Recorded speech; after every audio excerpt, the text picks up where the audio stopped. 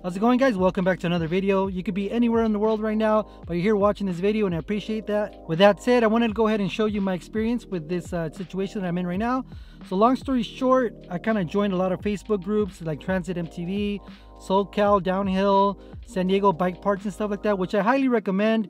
Even if you're not into like the whole Facebook messaging thing, it's kind of cool to be in the loop with the mountain bike scene like in your local area.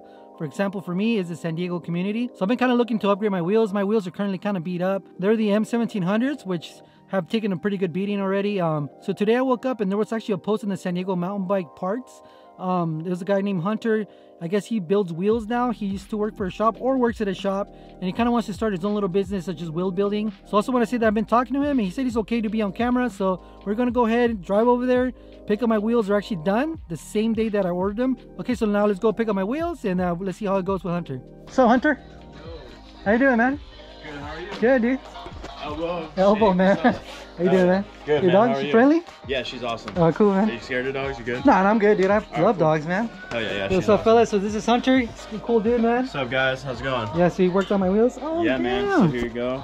I wrap them back up if you want to take them back off. Oh, that's sick, man. So yeah, is you working another wheel set right now? Yeah, this is for a guy coming to pick them up tomorrow. Just black Hydras and then orange nipples. That's sick, dude. The orange nipples look hard. Yeah, they're nice.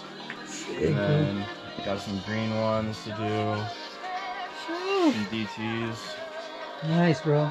Why don't you tell us a little bit about your wheel building skills and what you're about? Yeah, so I've been building wheels for about a year now. And you know, I just wanted to I've been working for a couple companies, building wheels for them, and there's just like a bunch of things I didn't really vibe with in their company. So I decided to kind of take it upon myself to start up my own thing. Cool. You know, I know what I like as a rider, and I like to be able to fine tune things like that and like customize my wheels. You know, I've always heard and like I completely agree that the wheel set is the #1 best thing you can do to upgrade your bike. There's no one local that I knew that, you know, does wheel building and can like where I could bring my wheels to and like fix them up, and I wanted to do that for people. Things go wrong, you break a spoke, your hub needs to be serviced, bend a rim, crack a carbon rim, all things like that, you know what I mean? You can just like come over here and like I can just quickly fix it up for you. And like that's kind of like what I wanted to like do, is so I wanted to like have a place where like my friends could come and like I could fix up their bike for them really quick, awesome, where man. they don't have to wait like 3 weeks at a shop. I've been building wheels for a while, but this is the first like entry to our company. Dude hit me up and like, you know, I was super stoked that he like asked me to do this video, and I'm super stoked to like show you guys these wheels. This is like the official first wheel built under the company name Laced Up Cyclery. Sick. And beautiful set of wheels, Stance Flow EX3s, the I9 Hydras, and these are 32 hole international standard, which is the 6-bolt rotor. And yeah, he just kind of wanted to show you guys, you know, like what this looks like and the points of engagement on this. Everyone likes that sound. Yep, you gotta love it. You know what I mean? Hell yeah, dude. Yeah, man, but yeah, man, I appreciate you, man, taking the time and doing them so quick, dude. yeah, he hit me up today and built him up right here for him today. That's kind of the cool thing about just like having like this little startup thing and being really small, is like we're not pushing, like, dude, every shop in San Diego right now is 3 weeks out on service. Like you can barely even get your bike in, and I wanted to like, you know, have the ability to like help people out right now, and that's what we're doing. And like we're selling these at $760 for 29er. Yeah, for 29er, for 27.5, any Stance Flow EX3 with any color Hydra hub is going to be $760, and that's with competition race, double butted spokes, and usually people charge extra for that. And I also can do any color nipple. Do have a pair over there that has some colors on them. I got like, you know, there's like 15 different nipple colors. This thing's built from the ground up.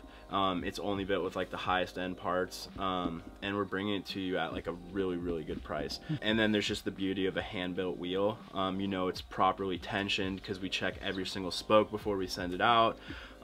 It's just, you know, it's just all around, it's just solid wheel. Yeah, and we're just super stoked to like be starting this up, and hit us up. So if you're in San Diego County, you want some wheels, build it right and pretty quick, he got down, man. He got down really quick, just in a couple of hours. He had all the parts in stock and got him done. Where can people reach you at, bro? Yeah, you can hit me up on my cell phone, 760-505-5441. And that's just honestly the best way to get a hold of me. Either text me or call me. I pretty much answer any time of the day. Like I said, I appreciate you taking the time and building my wheels. I'm freaking stoked to try these out. Getting rid of the weak wheels that I have now. And thank you so much, bro. Yeah, dude. Okay, so it's the next day. The homie Hunter was pretty chill. Got my wheels last night. So I'm going to go ahead and slap them on today. But before I slap these wheels on today, I'm going to go ahead and do some testing. See if I can see how long this hub spins, you know, compared to the Hydra. I'm going to do just 10 cranks. And this is probably not the best way to do this. But it should give us a rough estimate if the bearings on the Hydra spin longer than the used M1700s. Okay, here we go. I got my stopwatch ready. I took off the brake caliper so that way, you know, the brake doesn't rub or anything like that and mess up with this. So let's give it 10 cranks starting right now. 1, 2, 3, 4, 5, 6, 7, 8, 9, 10.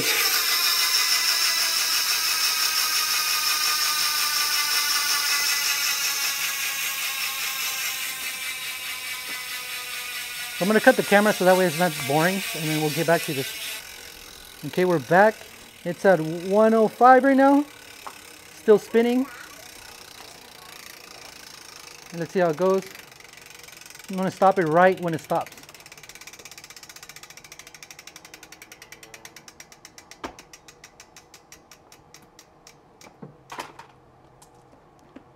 So we're going to call it a 123. Like I said, this isn't very scientific. We're going to go ahead and slap on these tires, insert into the Hydras.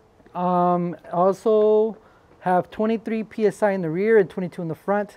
I'm not going to spin the front because I'm pretty sure they're almost identical, if anything. Okay, let's find out how much the rear wheel weighs with the rotor, cassette, everything. Looks like it's at 6 pounds even. So let's weigh the front now. Okay, the front wheel looks like it's at 5 pounds. Even, not too shabby. Okay, so between both wheels it's a total of 11 pounds with the both wheels. So let's go ahead and slap everything over to the i9s, make them exactly like this. Harbor Freight. Harbor Freight for the win. This thing's badass. 90 bucks. Harbor Freight, sponsor me. Remember, star pattern is what you want to do. Okay, so according to the Magura website, it looks like the rotors are 4 Newton meters.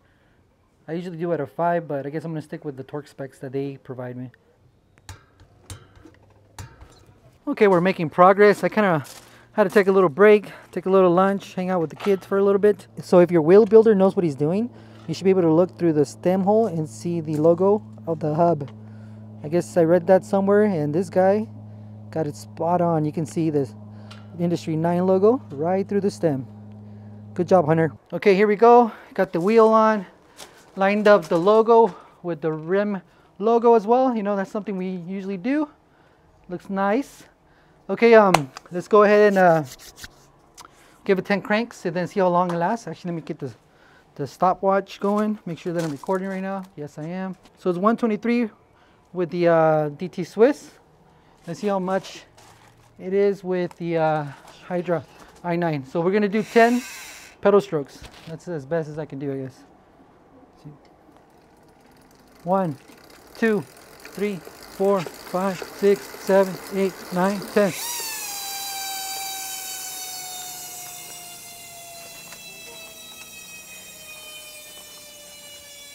Okay, we're going to let it run off camera. I'm not going to record this whole thing.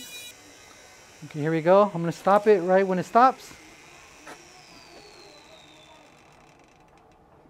54 seconds.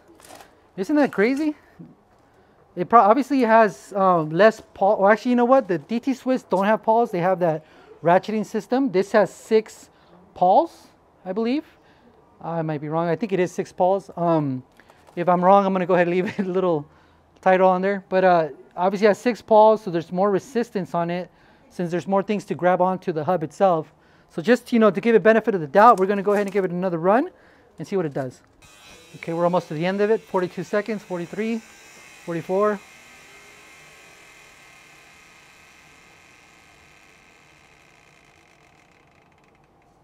$52 seconds. Okay, so that's pretty crazy. I mean, it's not really surprising. There's obviously more resistance because of the 6 pawls on this. So that's pretty cool. Okay, so it's starting to get a little dark, so I kind of have to hurry up a little bit. Here's the front wheel. Let this calibrate. 0. Okay, it looks like it's saying 5.4. 5.4. So almost 5.5 pounds. Okay, here we go. Let's do the rear wheel now. See if I can balance this on there. And it looks like it's 6.4. So it looks like it weighs a little more. Honestly, when I took off the tires on the other one, it was about like half of what the ceiling should be at. So I think these weigh about identical to each other. So that's pretty good. So DT Swiss M1700s with inserts. The right amount of sealant should weigh about the same as i9s. And yeah, the only difference is that these are a little heavier duty on the hoops, and I believe the spokes as well compared to that. So you get a higher performance with about the same amount of weight. Okay, so let's go ahead and slap this on the bike and then see how they feel on the trail. All right, here we go. We're at Greer, testing out the i9. Just like going up this and hitting like little chattery stuff on the way up. I do feel the stiffness already of the wheel. Obviously it's brand new. I'm not sure if wheels have to settle in. I'm pretty sure they do. Just like with everything that's new. But it feels really good. The engagement feels super smooth. Like the pedaling feels really buttery smooth. Like butter on a hot skillet. So smooth. So far I don't notice the difference in the resistance. As you guys saw on the spin test, the M1700s spun a little longer than these. And I don't know if I said it before, but it makes sense. This thing has 6 pawls. There's 6 pawls, wait? Yeah, 6 pawls. And the other one, I believe, well, like I said, it doesn't have pawls. It was a ratchet system from DT Swiss with only like 54 teeth of engagement. There's actually a little spot that I want to test the engagement on the way up. The little section I was talking about. Whew. Yep, no problem there. Here we go. Another techie climb. A little bit loose. See how it feels? Ooh, buttery smooth. Whew. Nice. Have a good ride, fellas. All right, here we go. First ride down some i9 hubs. Whew. So I'm not trying to go for speed right now. Just trying to see if I can feel any difference in the stiffness of the wheel. All right. Oh, all right, all right, all right. Woo! Oh. All right. See how it feels coming off the berms and pedaling? Instant engagement. Oh. Yeah, I like that so far. Isn't that rock dead on? Okay, first jump on the new wheels.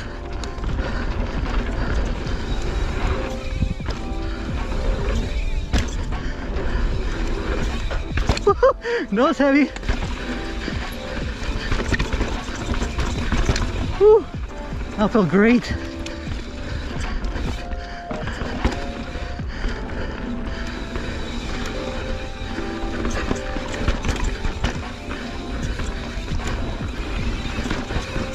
Okay, another chunky section. Oh yeah, feel good. Feels so smooth. All right, first initial thought, it definitely feels a lot more, I want to say, connected. Just like I feel like with the Mac pads. Reason being is like when you hit chunky stuff, your feet are going like this, and I feel like I was always like in the engagement, you know, like it wasn't like a clink clink clink kind of thing. It was just smooth. Like the minute I wanted to pedal, I started pedaling, you know, and that felt really good. It just feels really smooth all the way around. On chunky stuff, I don't know what it is, but I expected it to be a lot more chattery. It definitely felt a lot more like thumps than clanks. I don't know how to explain that, but it just feels really freaking good. I like it. So yeah, let's go back up, do another trail. Okay, here we go, double D. I'll follow you. Yeah, follow shot on this one.